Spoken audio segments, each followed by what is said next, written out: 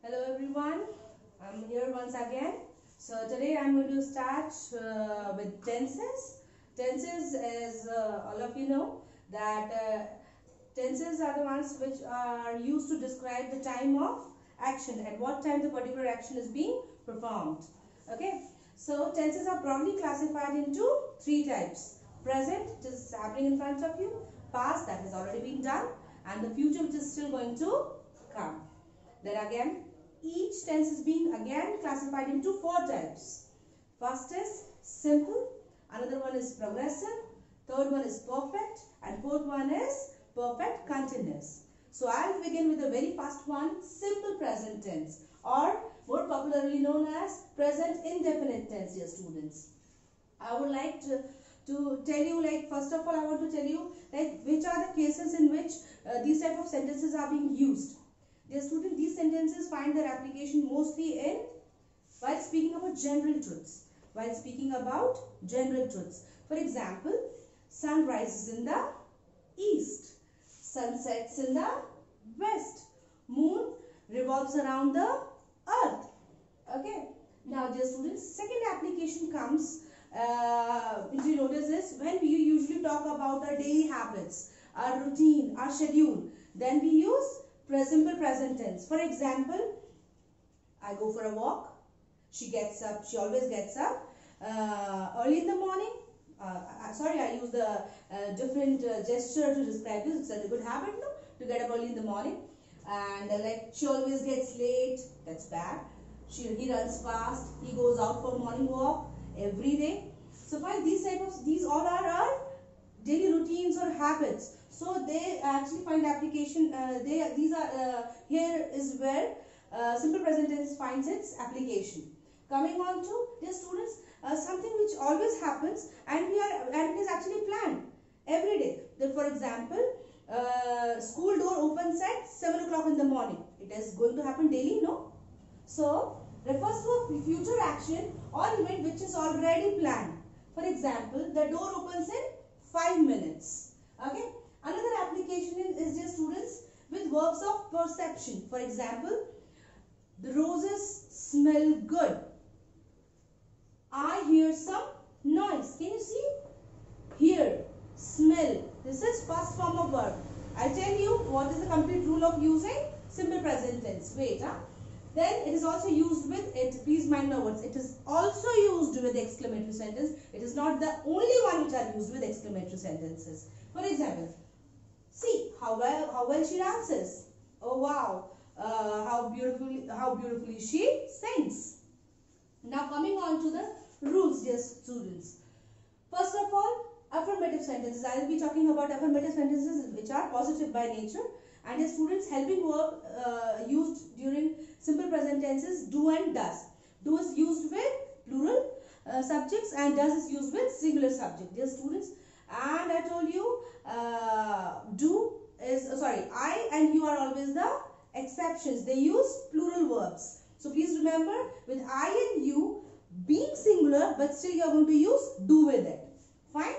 So okay, let's start with affirmative sentences, dear students. The rule is subject plus main verbs. First form is used in simple present tense. Main verbs, first form, plus s or yes depending upon what type of subject it is. So s to use or es to use along with main verb, dear student. And then objects. So example, I write on blackboard. This is my habit, or this is something what I do, regularly do. So I write. I is the subject, main verb is write, and ses is not needed. I told you it uses plural verb, and the blackboard is our object, dear students. Next one, coming on to negative sentences. Dear students, which are negative, like something which is not acceptable, not done. So for example, the rule for negative sentences is subject plus do does. For sure, do does is used in negative sentences of simple present tense. So subject plus do does plus not plus main verb, first form and object. Do does accordingly, like if the subject is plural, do is going to be used. If the subject is plural, do is going to be used, and if the subject is singular, does is going to come. And please remember, I and you are the exceptions. So I subject, do not write on blackboard. I do not write on blackboard. Can you see? I has used do. If it would have been she or he, then she does not write on blackboard. Coming on to the third variety, that is interrogative sentences. Interrogative, that means questioning words, isn't it? So again it is classified into two, simple interrogative and double interrogative. The students, simple interrogative sentences are which can be answered in yes or no. For example, are you coming? Yes, either you will say yes or no. But if I like, what's your name? Then you have to utter some words to explain to like a group of words. For example, my name is this. That cannot be answered in yes or no. So those type of sentences are known as double interrogative, in which answer cannot be given in yes or no. Certainly some words are needed, dear students. So first of all, we'll talk about interrogative. The rule is do, does plus subject plus main verbs first form and then object. For example, do you write a letter? Do you write a letter?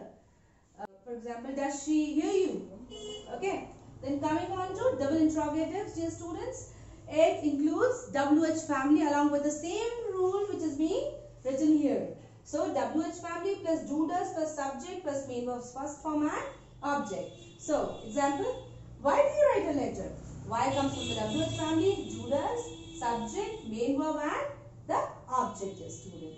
Like, what is your name? Right now, what is your name is not the, yeah, it is an example of simple present tense only, dear students. But yeah, the best test is, why do you write a letter? Why does she cry? Another example like, what does he do? Fine. So this is all with simple present tense, dear students. Hope you have got a clear idea about these sentences. And with my next video coming soon, I'll be telling you about present progressive or present continuous tenses. Thank you and have a good day.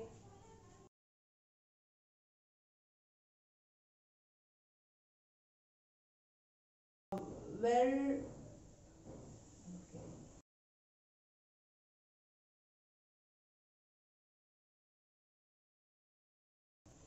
another example like